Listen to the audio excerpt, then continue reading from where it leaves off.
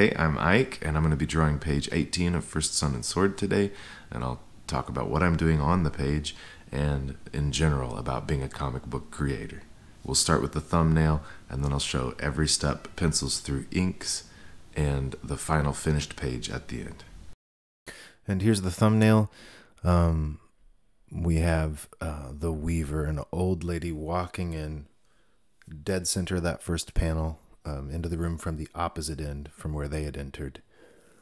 And we got a reveal of kind of a medium shot of her, and then Sword speaking to her, and then her sitting at the table and gesturing for them to join her.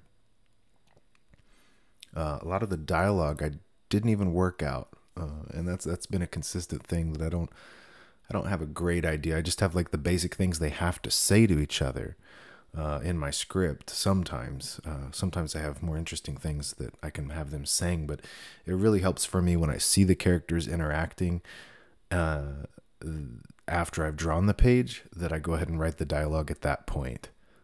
Because I don't want them to just say something boring or just say what they're doing. So really seeing how those work together works. It's kind of like a one-man, the Marvel way, I guess you could say. But yeah, there's the plan for the page that I'm referencing. I've got my phone next to me or on my lap that you can't quite see there, and that's what I'm referencing when I'm drawing the page. Okay. I've been busy this week. I wrote a short horror story. I'd been thinking about it for weeks, months even, and I was getting stuck anytime I would try to work on it. I just wasn't feeling like I was quite getting it. This time it worked out, and it took most of a day, like a long day, but it worked out. So that's good. That's an important part for me of what I do, is writing and coming up with the stories. And this one was a little more challenging because it's for an anthology, and there's requirements on the characters and the story and things like that. And I tend to do best writing when I can just write whatever I want, but to fit it into a framework that's required, like that was more challenging. And it's for a different artist too, so that was definitely part of it too. Is when I'm writing for another artist, it's a different thought process, because you want them to be happy with it. You want it to suit their art style, and so on. It's not just self-expression at that point. So a good experience, my first of that kind, really. But first of many, I hope. I think I'll be doing more of that in the future. Okay, well, let's see. This week, thinking about where I'm at in this process of being myself, being an artist here. This is page 19. This is video 19, where I share my thoughts, and I share these pages I draw.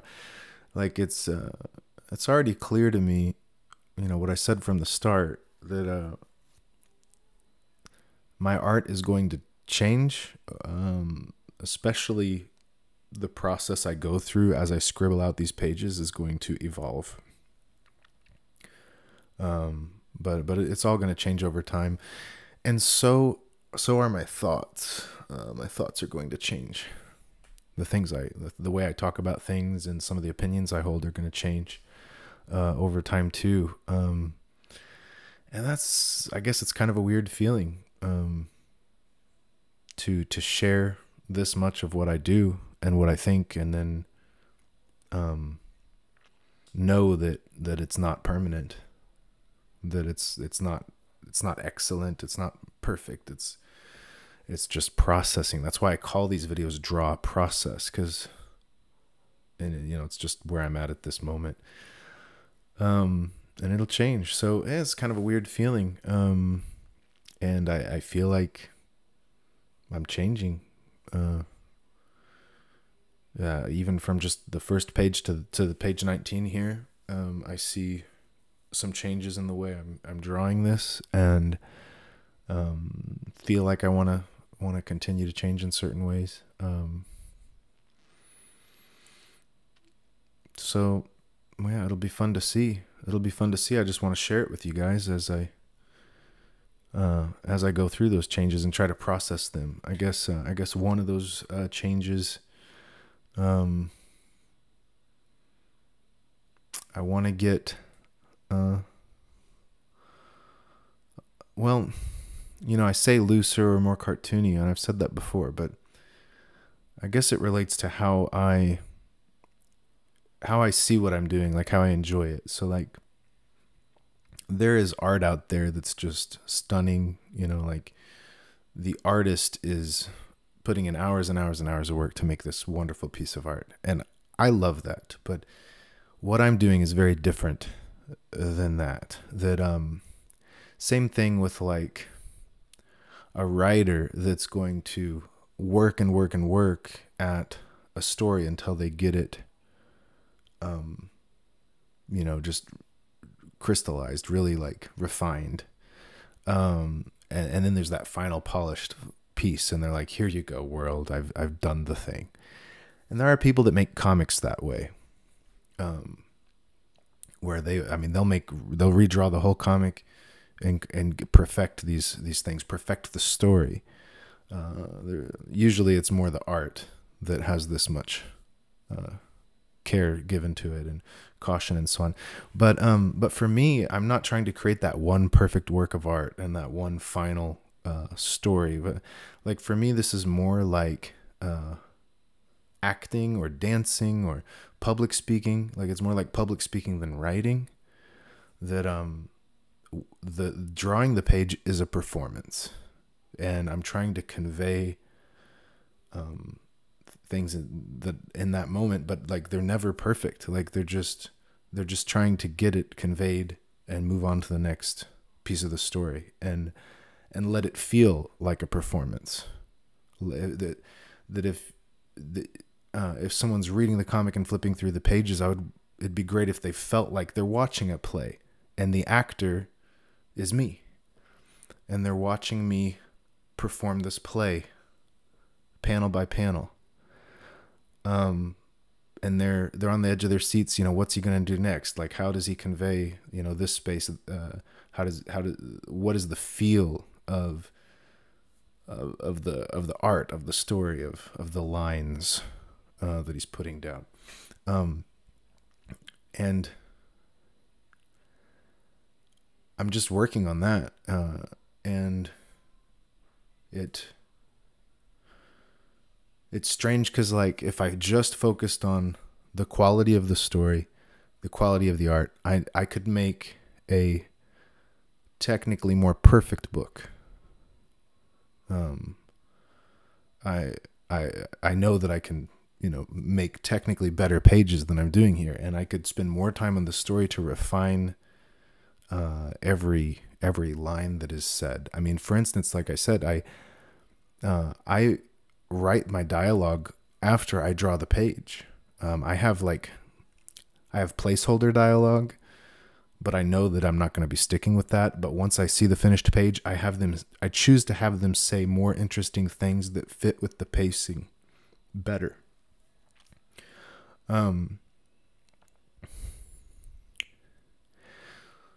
So there's a spontaneity to it that, for me, that's what I want to do, and that's what I enjoy.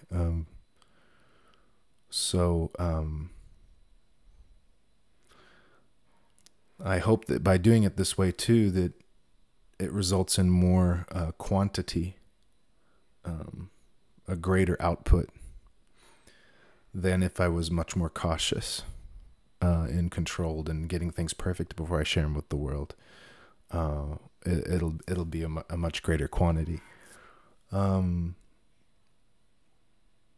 have a very human quality to it, which maybe that'll become more and more important as we see what's happening with AI technology. When AI can show us. You want to see any movie or story, it'll show you in any style you want. You'll even be able to take your own, you could draw a comic, for example. You could draw a comic that doesn't look so good. Like maybe someone that's not a very polished artist, and maybe they struggle with that, but you could draw it and feed it into the AI, and it would spit out on the other end great looking art in whoever's style you want.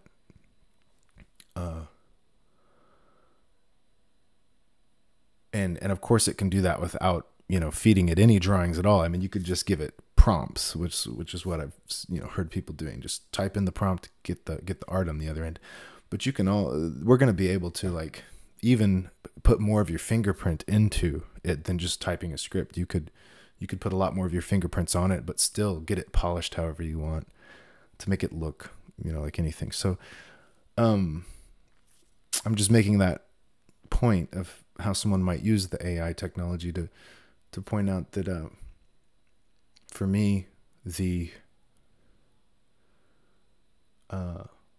is no AI step that can be included in what I do. Not on the art side of things.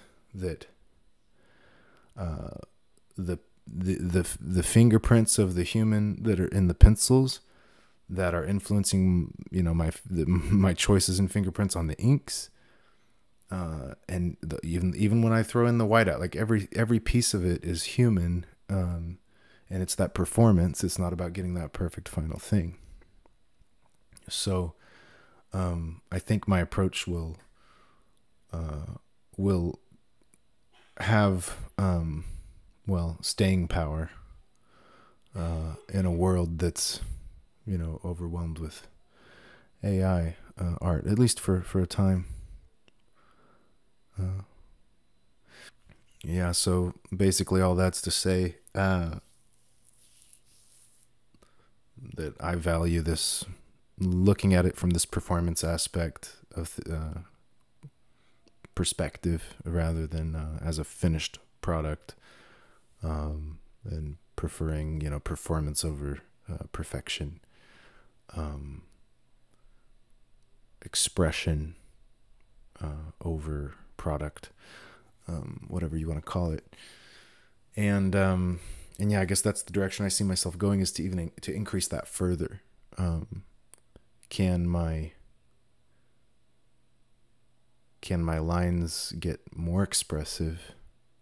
My choices of where I place my lines, not necessarily making them, have more texture and movement or something.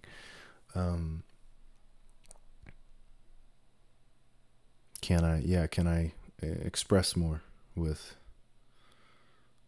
things? So that kind of gets into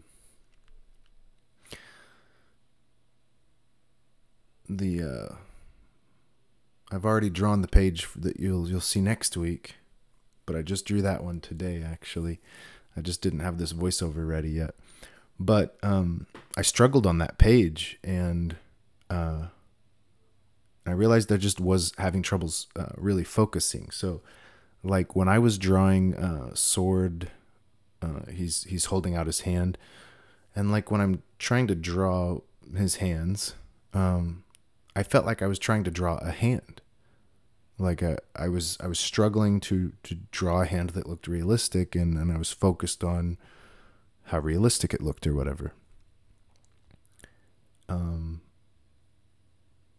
And then I realized, like, normally when I'm drawing, and I guess it's felt that way on this page here too, there was some of that. But where normally when I draw, like I feel, sense, see Sword as a person. Like Sword, the character, is holding out his hand in a certain way. And then I'm drawing that rather than trying to draw a hand in a certain position, a certain angle to the camera. Like, and I don't know if that makes sense, but I think that's a really valuable point, is because I see art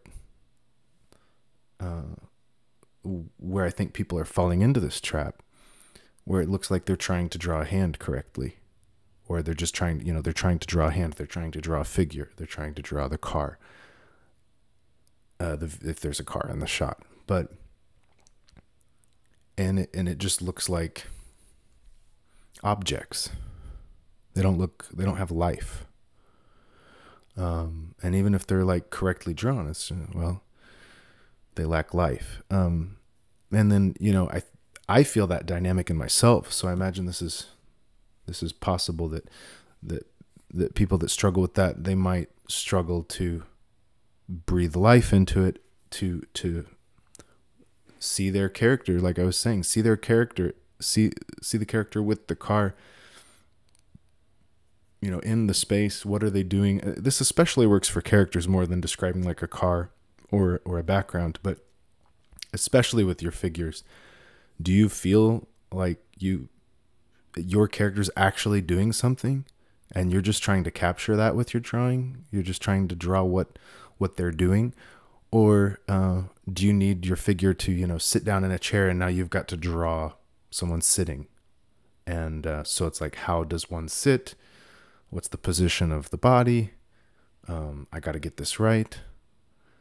And, some of that might be the newer you are at it, the more difficult that particular thing is for you, the more you might focus on getting it, quote unquote, right. But I don't think it's simply a matter of beginner versus veteran. Like, it is a matter of attention, what you pay attention to, and like perspective. So if you're trying to look at it as these are living characters and they're doing something, I'm trying to capture that acting, you're going to draw in a different manner than if you're just drawing objects and anatomy pieces. So I want to stay in that headspace more. And then something here that's maybe how it's felt kind of awkward seeing my development and thinking about my development. It relates to how it feels a little exposed, like I'm exposed, or a little awkward about it. If you're a writer and you're writing in English, like there are words, and yeah, you can have different voices that you write with and all that, but like there's language constructs you kind of have to work within. But when you're drawing, it's like its own visual language. It's its own language. And if you're drawing the way you draw, if you're not trying to just mimic someone else's style, it's literally like a different language. And you'll have some pieces of other languages in your DNA, but you're not even like totally aware of that. That's like subconscious. You're not really going to be totally aware of that. And you have your own language, and you're showing your language. You're exposing that to the world, and it might have bad things in it, things people don't like. So you're very exposed in that position. And it's hard to know what's the next stage of development for, your language, your visual language, because there's no rule book.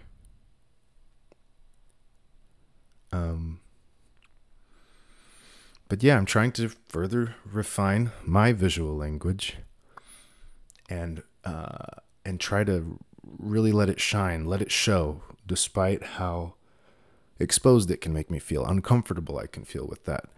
I really got to let it shine. And the more I let it shine, so it's not just about refining and improving your language, but really letting it shine, letting it show for what it is. Mistakes and all, right?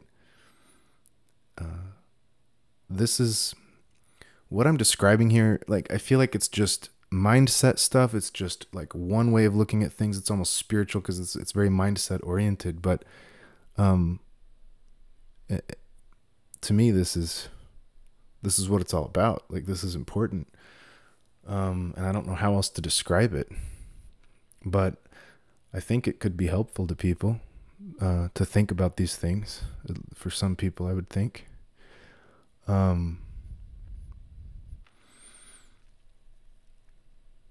Because yeah, that's what I want everyone to do the same as me. I mean, like, well, not everyone, but there's a lot of people out there I would love, that are going to have something in common with me here, that are like comic creators, for example. And I want to encourage them, like give them permission to become better versions of themselves, the same way I'm trying to do.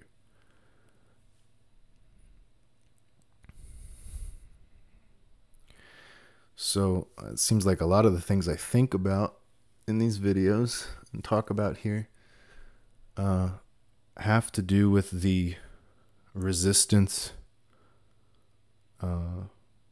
to being able to develop ourselves, the things that get in the way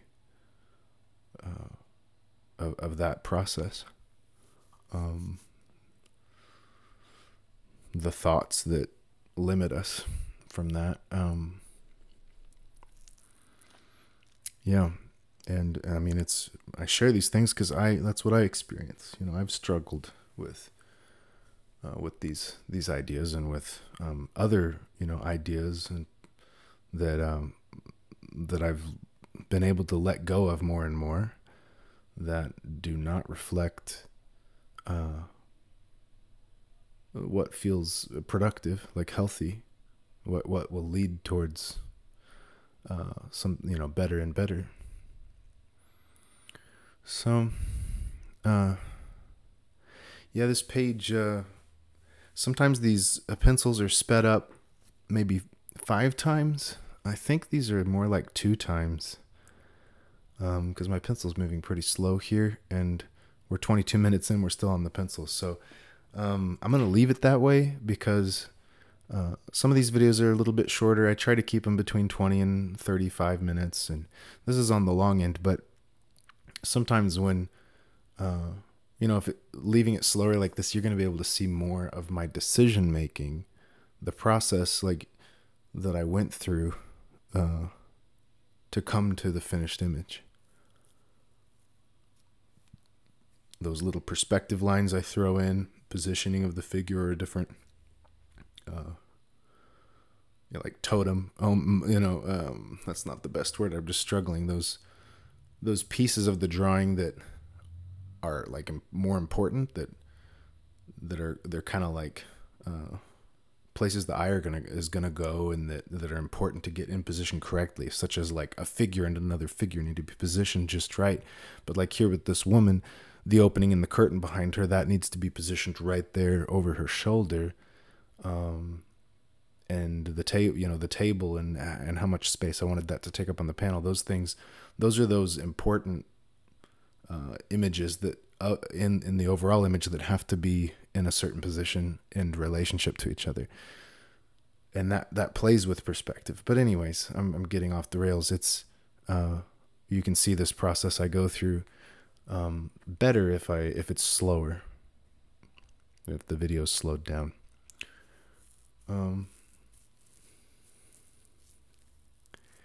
I like how this woman, her face came out. I didn't really have a mental picture of what I wanted her to look like beforehand. In my sketchbook, I had some different robes on a page, so I found that page on the sketchbook that I remembered, and that helped me pick out a robe style for her. So I went with one and put that on the page.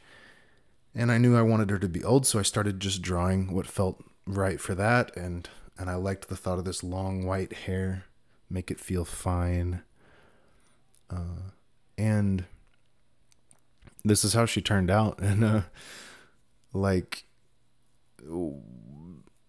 I second guessed it after I finished, because I thought, well, maybe this is just like my bias showing. Like I have a certain picture of an old lady in my mind. Are all my old ladies going to look the same in every comic I do? But, what can I do about that? I can just keep expanding my horizons and keep drawing, different looking people like in my sketchbook and so on. just try to be aware of that and grow in that area.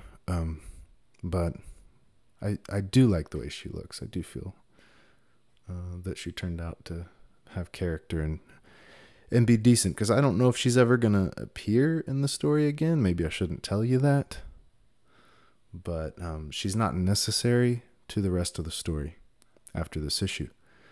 I might, have her come make an appearance again, but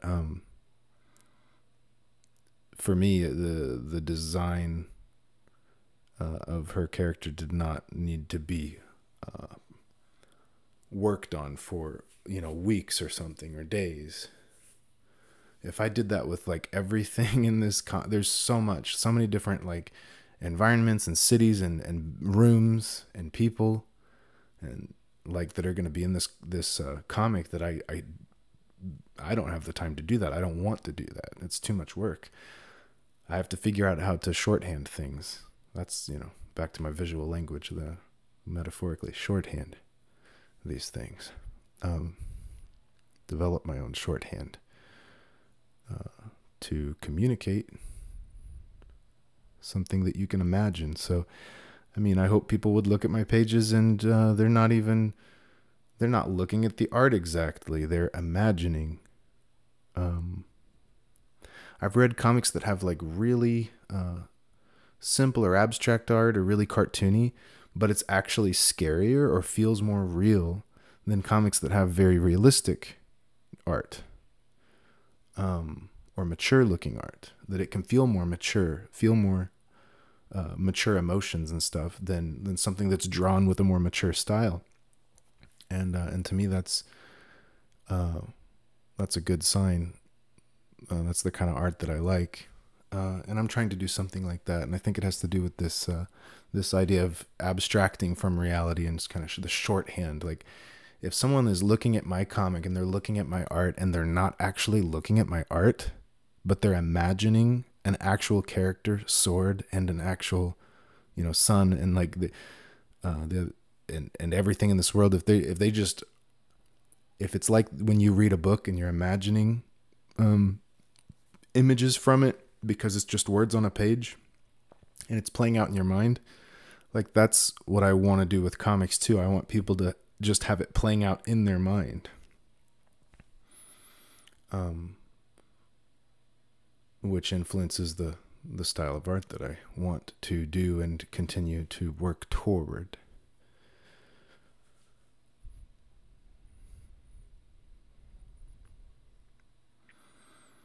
All right. Well, we are down to maybe 5 minutes, 6 minutes of the video here. On the ink phase, I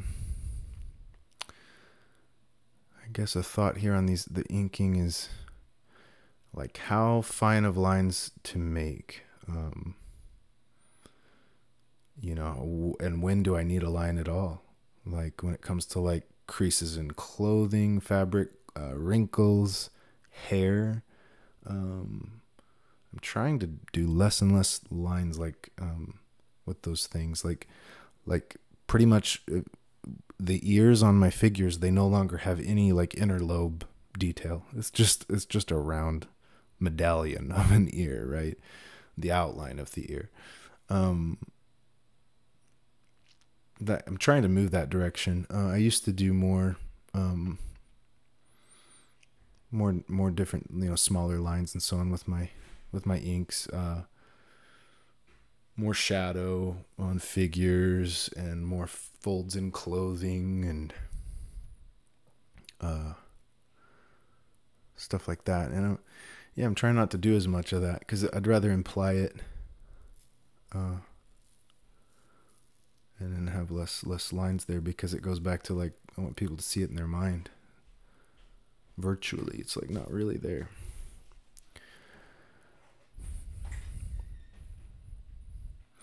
I'll throw in a comment here about the inks. So I know, like, if you've seen the finished pages, and you'll see it at the end of this video too, it's a very simple color palette. It's basically monochromatic.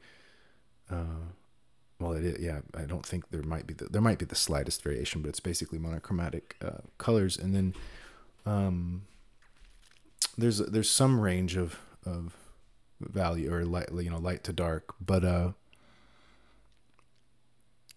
there's not a lot of detail in the colors. It's pretty flat, so I don't want to convey. I don't want to leave too much to be conveyed in the color when it comes to like depth and value. So I'm using my blacks here. You'll see like there on the wall is a great example, and on the floor. There's like a piece of trim work there, and then a black wall, and then some of the black floor that's not where the rug is yet. But I'm using black there, just covering the entire space with it. It's technically has only indirect light on it, so it does represent light to some degree there. But technically it's darker. Whether it's paint or whatever that's on that wall, it is darker than the curtains. So I can leave the curtains white and just fake it, like put the wall all the way to black. By doing that, I end up with an image that has, well, greater sense of depth and shapes and stuff. Like here, this image of her, there's black on the side, and then there's a few black spots between the curtains and down in the folds of them, and this gives you a sense of, well, a nice composition and a sense of depth there. So I did that with like the hanging tapestries that they're white, but then a black. They're a white border on black. I just went all the way to black, and I could have done that in a different way, but I wanted that I guess weight and depth that the blacks would put there. So and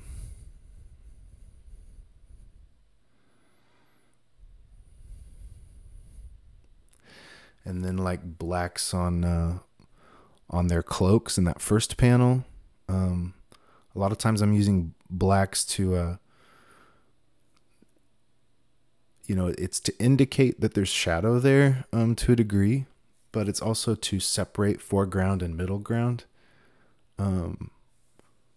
So if the background is more white, let's say, then the foreground figure, I might put them mostly in shadow or put a lot of shadow on them to create that separation visually,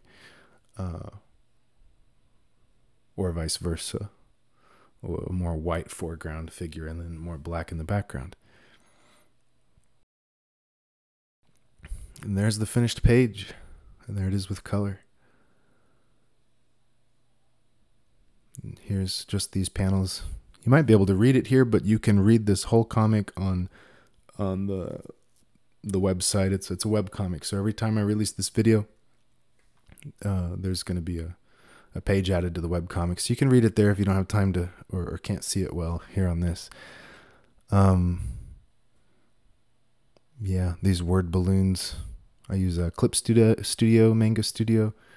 Hand draw the balloons, well, with like a polygon option. And there it is.